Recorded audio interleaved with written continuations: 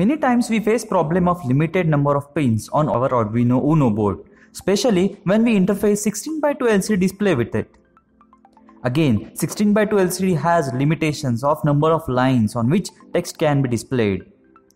So in this video we are going to see how we can connect two 16x2 LCD displays to Arduino Uno with just 7 digital I/O pins. So without wasting time, let's get started. So guys, actually I faced this problem in my last IoT project where I use 16x2 LCD display to show latest news on screen. So the project was awesome, but the small screen was really annoying. So I thought of adding another 16x2 LCD display, which leads to another problem, that is number of digital I/O pins. But if you understand the use of these pins, then you probably know that when enable pulse is given to display, the controllers behind the display takes action according to the signals to the other pins. Here is the key. What I did is I connected same pins to both displays except enable pin. So in total we need 7 pins, that is 4 data pins and a register select pin common to both displays and 2 separate enable pins. With this, I can control 2 LCD displays with just 7 digital I/O pins. With this in mind, let's dive into software part. Let's declare LCD1 object for first LCD, which has pin 11 as enable pin, and LCD2 for second one with pin number 10 as enable pin.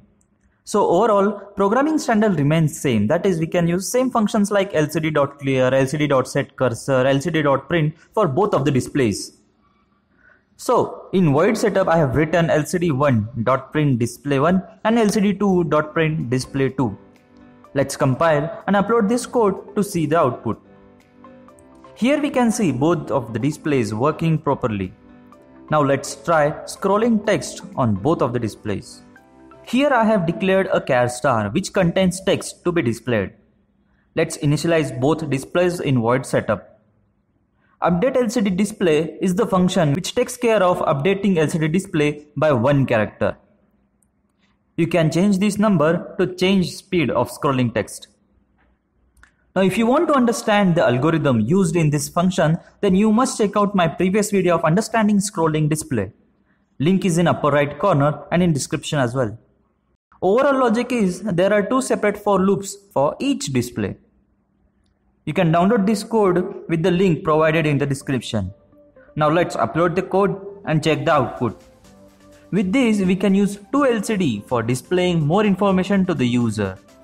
You can use same technique to connect multiple displays, but in that case use good power source for your project. So that's it for this video guys. Hit like button if you like this video and share it with your friends if you found this helpful. And till then, I'm your host Vadak Kulkarni signing off.